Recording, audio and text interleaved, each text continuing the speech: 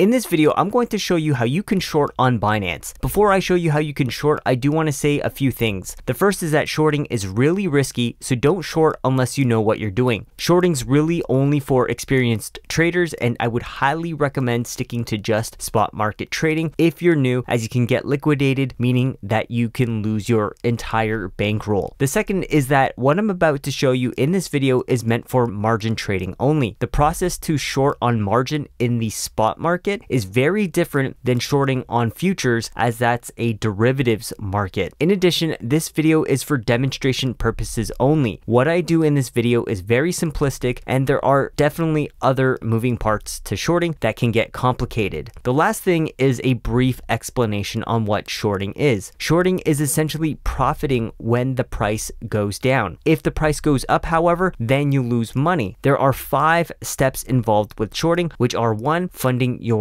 margin account, 2, borrowing what you want to short, 3, selling that on the market, 4, buying back the amount that you've borrowed, and 5, repaying back what you've borrowed plus interest. Now that I've explained the context behind shorting and what this video entails, let's begin. So I'm on the home screen of Binance, and the first thing that I'll need to do is transfer funds over to my margin account. The reason for this is because we need to put collateral up against any open positions, because that's essentially what you're doing when you're shorting. You're borrowing against your collateral to put on a trade. So I'm going to go over here to wallet and then click on margin. After, it'll ask me if I want to put the funds into cross or isolated. Basically, this is asking me how I would like to collateralize my debt. Cross means across all of my assets that I've put into the account, while isolated means collateralizing against only specific coins that I've put into my isolated trade pair account. For the purpose of this video, I'll just use cross to keep it simple. I'm then going to go over here to transfer and click on that. I'm then going to select from my fiat and spot into my cross margin account, and I want USDT to transfer over, so I'm going to click on max, which is the 73 USDT that I have. I'm then going to click on confirm, and there you go. You can see I've now got the 73 USDT in my cross margin account. This means that the $73 will be used to collateralize any borrowed amounts. So now that we've done step 1, we need to borrow what we want to short. To do so, we'll go over here to trade and then click on margin. After, it'll bring us to this trade dashboard over here. Then what I'm going to do is, let's just say I want to short AVE. So I'm going to go over here, click on this and select AVE, and it'll then refresh the page to AVE. Also, if your chart looks different by chance, it's because mine's on full screen. You can change your layout by going to this gear wheel over here, and you can select full screen, but more or less it doesn't really matter which one you're on. The process is still the same. So what I'm going to do is I'm going to go over here to this tab on the sell side. Now we first need to borrow, so I'm going to select the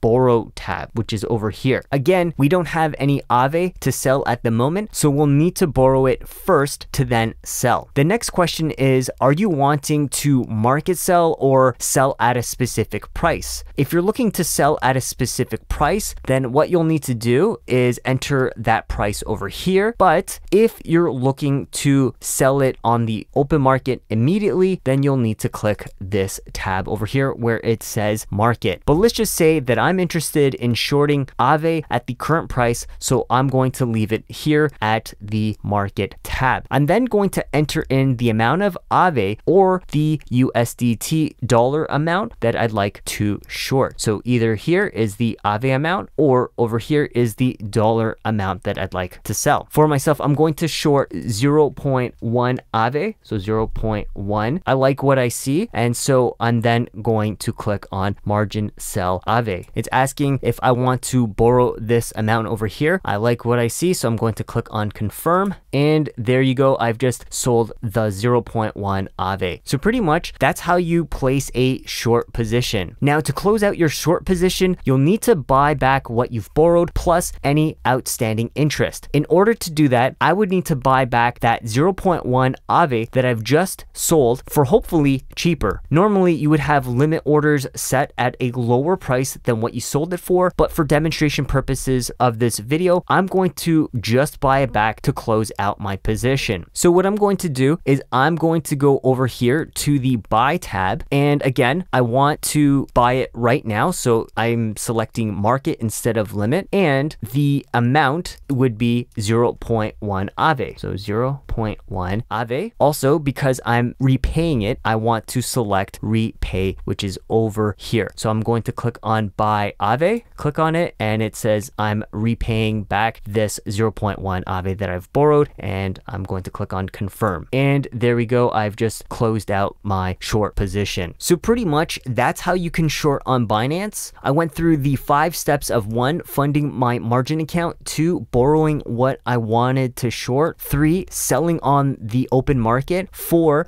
buying back the amount that I've borrowed, and 5, repaying what I've borrowed plus interest, but in this case there was no interest because it was an immediate repayment. Again, I do want to say that this video is just for demonstration purposes only, and that you wouldn't necessarily want to just market execute all the time on your trades. Normally you'd want to put in some limit sell or limit buy orders. It just really depends on what your strategy or what type of trader you are. If you're new to trading, I would highly recommend watching this video here, as it explains the differences among spot, margin, and futures trading. That way you know what the fees and risks associated are with each market type.